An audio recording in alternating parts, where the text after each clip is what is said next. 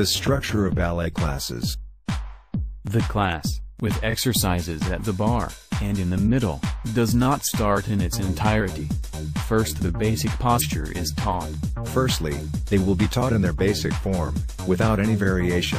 It continues, with easy combinations, at the bar and in the middle. Afterwards, more complex and composed movements accrue, where we introduce the work of the arms, the exercises at the bar, with warm-up, pliés, battements, Rohan, adagios and stretching. As is in the middle, with setter pratique, pirouettes, adagio, allegro, battery and point. In this way, we come little by little to real combinations, and the complicated adagio.